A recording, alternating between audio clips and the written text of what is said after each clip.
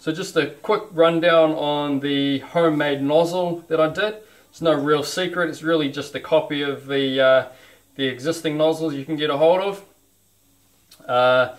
This one here is made up mainly of parts you can get at most hardware stores, except for the nozzles.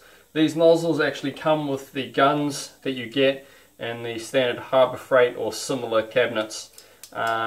Still unsure why these don't really work well. Maybe it's to do with the entry angle, but I'm yet to see someone get one of these to work properly with a wet blast cabinet. So here's the nozzle that was in my video before. Like I mentioned, I don't really want to pull it apart because it's working so well at the moment. But I've got a few other bits to kind of demonstrate how I did it, and I'll at least take the nozzle off to show you on the inside. So this body here, it's just an inline filter. Hopefully that focuses well enough for you to see. Just a 15mm, half-inch fitting there, brass fittings. You get in most hardware stores. They start out, they've got a gauze on the inside of here. So you just take the cap off, that's for cleaning it out anyway. Pull the gauze out, and then there's very little modification you actually have to do. So hopefully that's going to focus. If I bring that up close, you can see here the way the casting works. There's a bit of a divot in there, and that's just to divert the flow on the inside down towards the basket before coming out the other side. So I actually use these backwards. If I show you the Chinese ones that I bought in, the reason I bought them in is you can see that divot isn't as prominent. There's still a little one there, but it makes it easy to machine out. So I don't know if you can see it in there. Hopefully it's clear enough. You can see the deviation in there that's designed to divert the water down towards the catchment basket.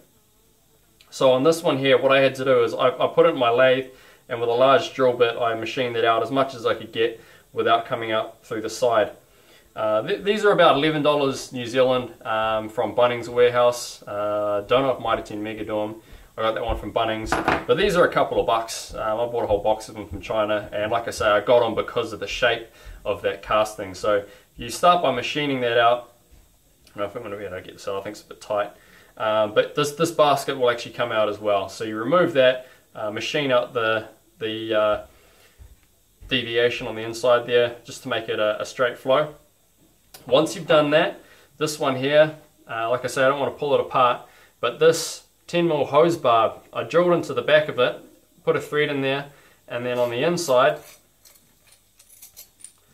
is, hopefully that'll focus, just a bit of alloy in there that's been machined. So that alloy runs right the way down, move it back so you can see, right the way down from here, and then screws into this fitting here. That fitting there then threads into the cap that I used, just drilled out, threaded the cap, and then that fits straight into the back. So that nozzle that you can see in there that I've machined up just runs straight through there, past the inlet for the water, and then along. On this side, all I did was machine out the back of the cap there, drilled it out, tapped it in, and then used a 1/4 inch or 10mm hose barb fitting. So pretty simple really. Flow for your water comes in, and then out through the nozzle. This is one here, out through the nozzle, and then straight through the back is where your air comes through and just accelerates that slurry mixture out through your nozzle and onto your part. These don't usually fit straight away. I fit that in there. It's just a little bit tight, so you've got to machine it out ever so slightly to make it fit. You see it fits in that way, not that way. But once you've done that, the fitting in the end will just screw over top and hold it in place like so. So pretty simple really. This bit here is a little bit longer than it needs to be, but that was how I machined it by the time I found a few of these other style of fittings. But it seems to work. It's not too long, it's not a pain or anything. But it's actually quite a compact unit compared to the ones that you buy. So as I see on Justin's Trikes video, he wanted something a little bit smaller and for more defined work. Also, I think they only go down to 6mm in these nozzles, where these ones, they go right the way down. I think it's 4mm, 4 or 5mm. Yeah, see, that one goes down to 4mm. You usually get a packet of these with these cabinets anyway. So if you've got one of these cabinets, you've probably got these lying around. You can get the rest of these fittings from a hardware store. I suppose you could just drill and glue them together with epoxy if you wanted, but I find they're a lot better if you can put them together with thread, just because you get a little bit of adjustment in there. If you don't quite get the nozzle length right, sorry, the air needle on the inside, if you don't quite get that length right and your tolerance is too great or too small within that cone, it can cause feeding issues. So just by having that threaded, you've got a little bit of adjustment in there, and it makes it easier to get it set up. But there's not a lot to them. They're pretty simple, and like I say, they're pretty easy to get, these brass fittings.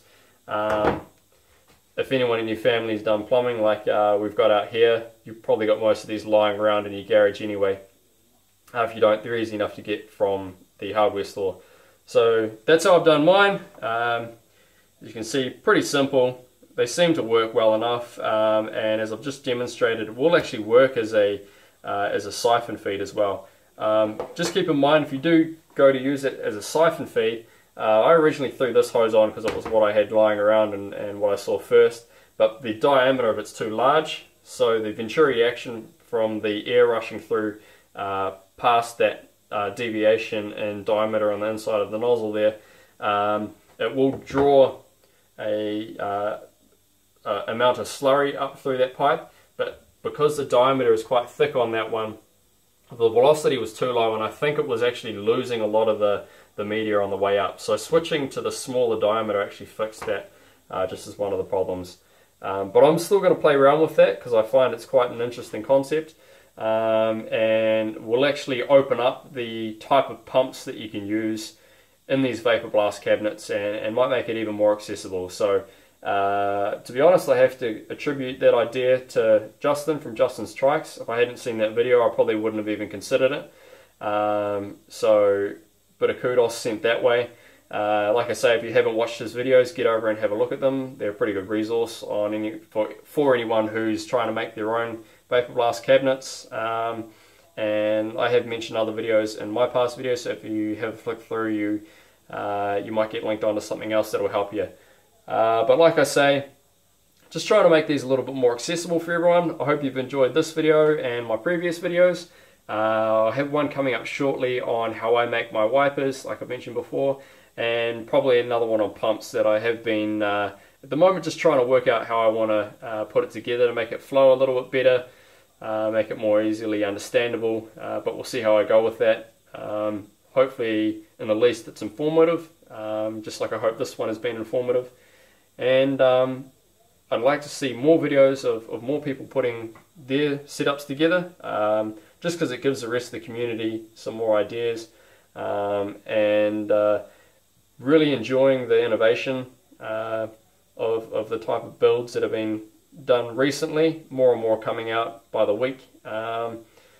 So yeah, Merry Christmas, and hope to see your builds, and stay safe.